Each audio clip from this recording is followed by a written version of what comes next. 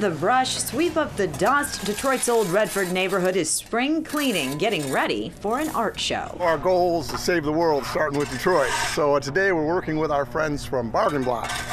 We're so excited that they're in our neighborhood working with us and others. You get it right here, right here.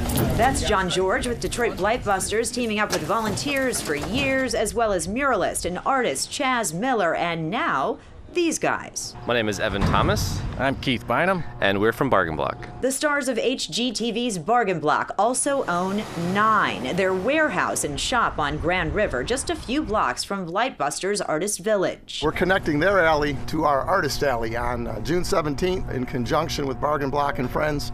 We're having an art festival. 100 artists, thousands of guests, food trucks, and so much to do.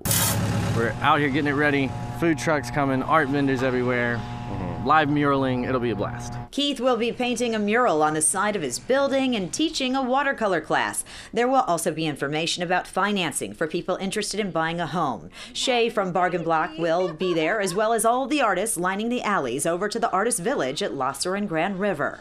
It's going to basically start here and end up at the Artist Village. We'll have poetry and art and music and food and friends.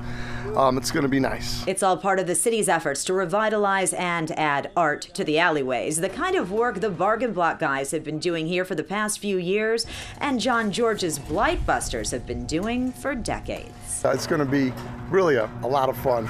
You know, our goal has always been to bring people together, to not only stabilize and revitalize Detroit, but create some opportunity and hope. And art really adds that flavor. We're inviting all artists, quite frankly, to join us as we work together to rebuild Detroit.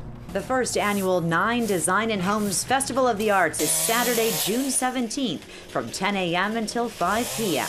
In Detroit, Amy Lang, Fox 2 News.